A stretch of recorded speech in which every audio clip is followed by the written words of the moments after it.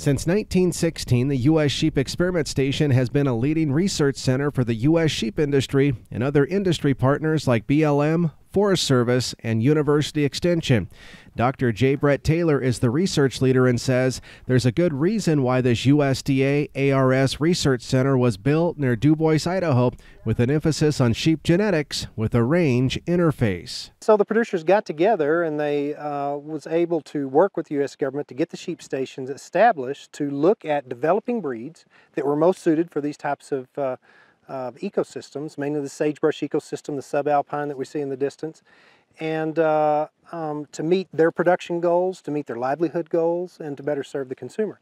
That was 100 years ago, but not much has changed since. Today, he says, a lot of the focus is still in genetics, just with a more modern approach. Instead of looking more at the quantitative component, where we're looking at the visual look of that particular animal, now we have new genetic techniques that allow us to actually dig deeper, to be more precise in what we're developing. We're still into breed development. The U.S. Sheep Experiment Station developed the Columbia, the Targhee, and the Polypay breeds. We're still in the business of developing composite breeds that better serve the producers and consumers. Developing grazing strategies that not only benefit livestock like sheep, but that are also good for wildlife species like sage grouse and their habitat is a top priority at the U.S. Sheep Experiment Station. This is sage grouse habitat, prime sage grouse habitat. And so ever since the mid-60s, especially up in the 70s, we began monitoring sage grouse numbers, basically through their legs, so where they basically mate each spring. And so our focus, so we have that long-term rich history of monitoring, intermittent monitoring for a long time now.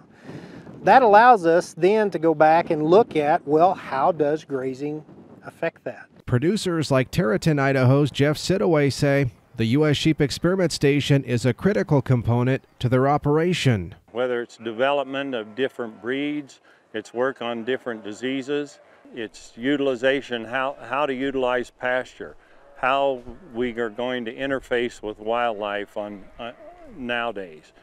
There's a huge amount of information dealing with wildfire or prescribed burns and sage grouse. He says although the sheep station has been targeted for closure by the USDA since 2014, there's tremendous value for this research for the future. We're in the sheep industry to provide food and fiber. We take a renewable resource.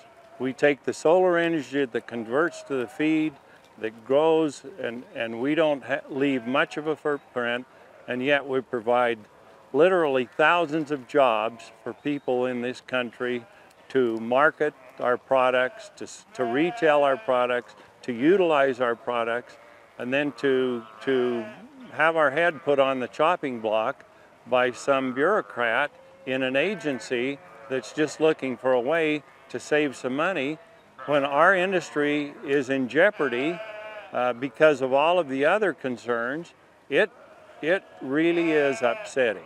And we've worked with our congressmen and our senators. We have a national association.